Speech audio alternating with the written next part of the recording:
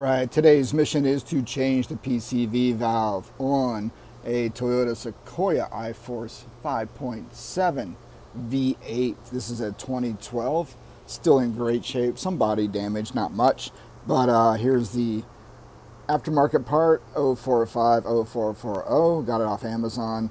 You can also get the original Toyota OEM part I listed in the beginning of the video. So the first thing, guys, we're going to do, just want to make a note, this is a 22mm socket required. This is plastic. You want to be careful taking the old one off and putting the new one on finger tight, and just little bit of, not torque it, man. Don't over torque this, or don't even break it. You know what I mean? Then you'll have a whole another project. All right, you want to remove this cover first. It just pops up out of the little holders right there. Those pins hold it in place. See those two metal pins? And you can see the holes up there where it matches, and then just pull forward and set this aside. Look at that. This is, again, is a 2012 Toyota Sequoia 5.7 V8 iForce, and what I have is my 22mm socket right here, and I got the extension as well right there. And where this puppy is it goes into here, but it's at the other end of this hose, and you got this insulation and you got this hose in the way. So what I'm going to do after removing the cover, which I just did, is I'm going to pop this hose off just to have room to get my hands in there, and then I'm just going to pull this off right here. So this is the location. For reference, front of the vehicle, you got your coolant hose. Right behind the coolant hose you got insulation, and that's still in decent shape for being a 2012. It'll probably crumble when I move it a little bit. There's your hose. Hose is still a little spongy, which is good, and it's got a little clamp on it. There's your reference. Right, first thing, I want to just get this out of the way. Squeeze that, and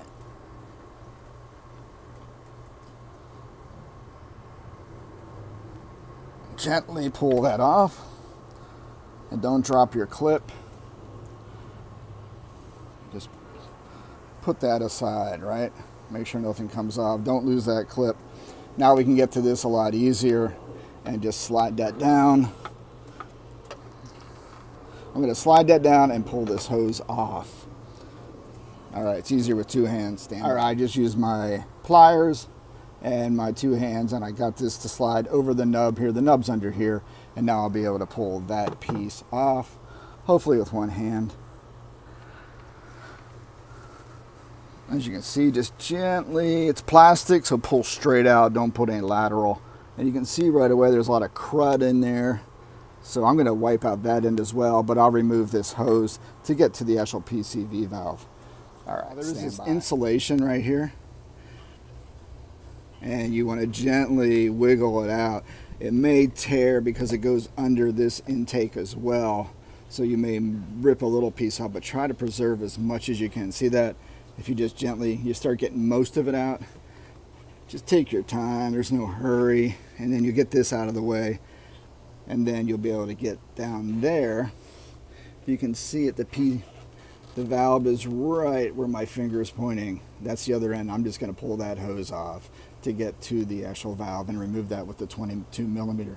Just peeled back the insulation here just to get it out of the way, just so I didn't completely tear it off the rest of it.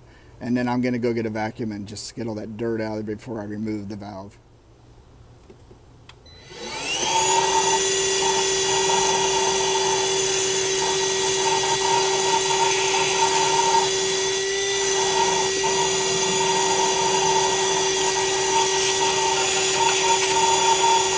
All right, now with that all cleaned out so dirt won't fall in, once I remove the PCV, I just wiggle this hose off. There, blammo. You can check it.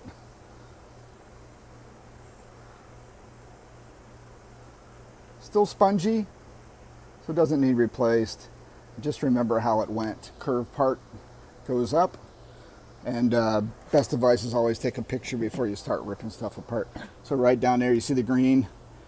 That's the valve, and I'm going to gently remove that, keeping everything straight on, no lateral movement. I do not want to break that, and just get that puppy up. You can see all the gunk. This thing has 130,000 miles on it. I don't think it's ever been changed based on the condition of of the insulation. So there you go. I'm going to clean that out. Look how dirty that is in there.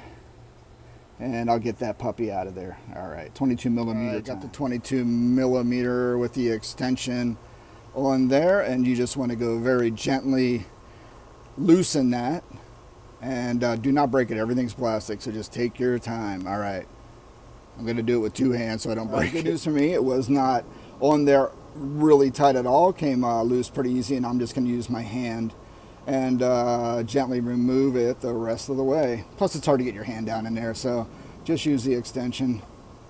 All right, there I go. I'm going to pull that out. Holy, let's see if I can do this without dropping. It's going to drop, so I'm going to use two hands. So I'll be right back. All right, make sure there's no particles hanging down there that may fall in. Eyeball it, and that's why I vacuumed earlier in case some of that foam would fall down in there. Here's the original. You can see that pretty gunked up. I guess these things do need replacing more than I did. This is, like I said, 130,000 on this truck. I don't think it's ever been replaced. It's, yeah, something you just don't remember, you don't think of doing. And I think the dealerships will want to charge at least a few $100 just to replace this thing. I mean, you're paying for their time alone, plus the part they mark up. And yeah, look at that. It is in need of replacing. Let's do this.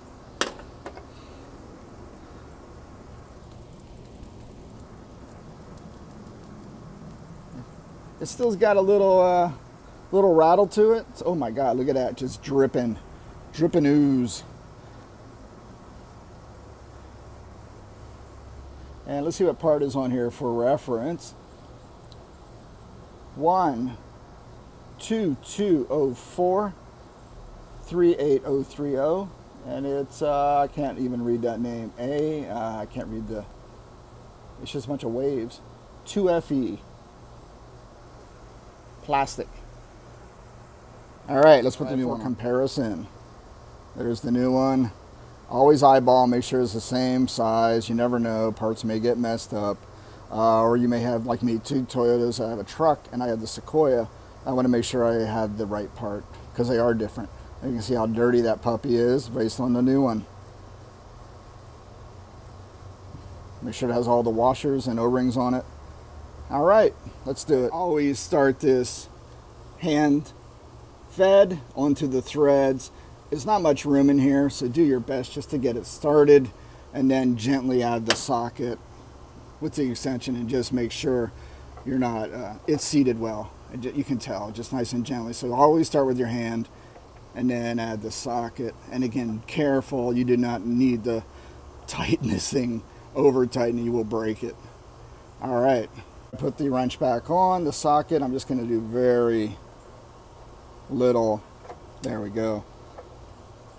Not even a quarter turn, and that should be good because it was not even on there tight, and it lasts 120,000 miles. It's not going to fall off.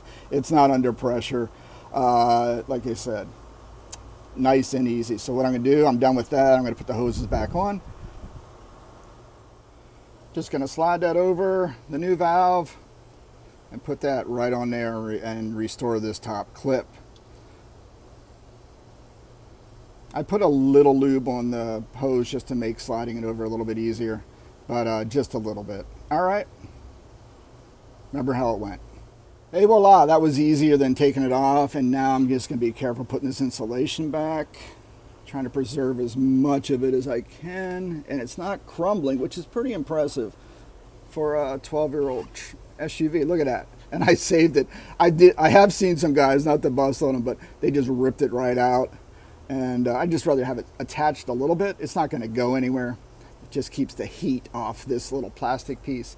And that is it. The only thing, guess what? You always double check. Eyeball, boom, tool, spray. And what did I forget? The hose I moved just to get access to. Here's what I do, man. This is my stupid little secret.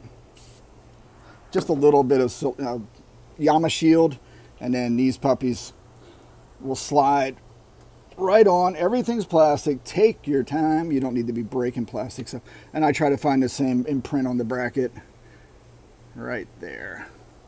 All right, double check. Boom, boom, boom, boom, boom. That's on. That's clamped. Right, eyeball, no tools left behind. Before I button this back up with the cover, always go through, just wipe things down where you were working. You may have sweat and drips, you know, your sweat everywhere will just start corroding things. And just get the grime off, make it look good, take pride in what you own, and it'll last a long time. So here we have it back on, and we are good to go. Yeah, I was going to say my biggest concern with doing this is just people say they've broken off the PCV valve when either removing it, it was over torqued when it was last installed, or when they tightened it down, the new one, they over torqued it, or they just, yeah, broke it off at the threads, because it is plastic, and then they spend the rest of the day trying to get the threads out of the housing. So no problem, not an issue at all, and all good to go. So we're going to put this cover back on. Again, eyeball around, make sure you don't have any tools. You have any tools laying around. Nothing loose. I got my cable back on. I removed. Got my sweat wiped off the car. And with this cover, see the rod in the background? There's that horizontal rod. You got these little clamps right there. There's one. There's two. And just put them right over those plastic grommets, those bushings right there. Put it right over those. Like that. Like that. And now these holes right there, see those little holes? They'll line up with these pins, and I got 1, 2, there's only 2 pins on this one, and just goes right down, and I just kind of eyeball it to make sure it's lined up, and then once it's over, you can just wiggle it and push, and a little baby snap, and that's it. So there you go, guys. My first time doing the PCV valve. Obviously you can see how bad that one was, and I'm embarrassed, but this is how you learn, right? I should have changed this probably every, what, 40,000 miles, or they're so cheap you can do them every oil change if you want, if they're really gunking up. But we're gonna go out and see how this performs now, if it does anything better or worse. I don't know. The truck's been running fine for a 12-year-old truck, but there you go. This is again a 2012 Toyota Sequoia i4 5.7 liter V8. And they made it easy. I have a Tacoma, and it is back, the PCV valve is back located behind the engine. You gotta remove stuff. It's a pain in the butt, but it's doable. I will do that one next. All right, thanks for watching. This was fun. I enjoyed making these videos just for my documentation, because God knows I will forget how I did this. And I will just refer to this video and continue on. All right, guys, see you in the next one.